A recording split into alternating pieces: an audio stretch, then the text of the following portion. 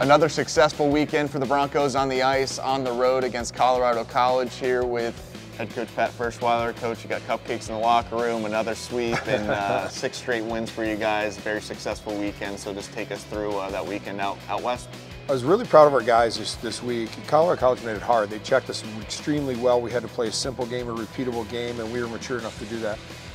It's been about a month and a half since you've been home in front of the Lunatics, in front of the home crowd here at Lawson. So what's going to be like to not travel, also be at home and get all the benefits of that? Yeah, it's going to be exciting. Obviously, we think we have the best atmosphere in college hockey. I'm sure the fans are going to be excited to see us. We're going to be excited to have them in the building for sure.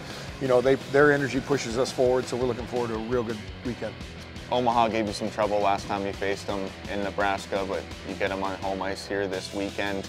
What are the keys to success against Omaha this weekend? Well, one, Omaha's a really good hockey team.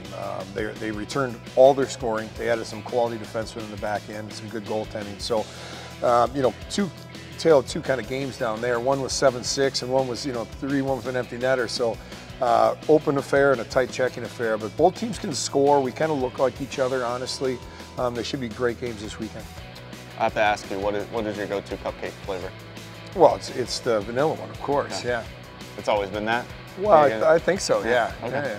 All right, the Broncos are back here at home for the first time in about a month and a half. Tickets are still available for Saturday. There's only a couple singles left for Friday, but if you can't make the game, make sure you tune in on NCHC TV and head to WMUBroncos.com for more information.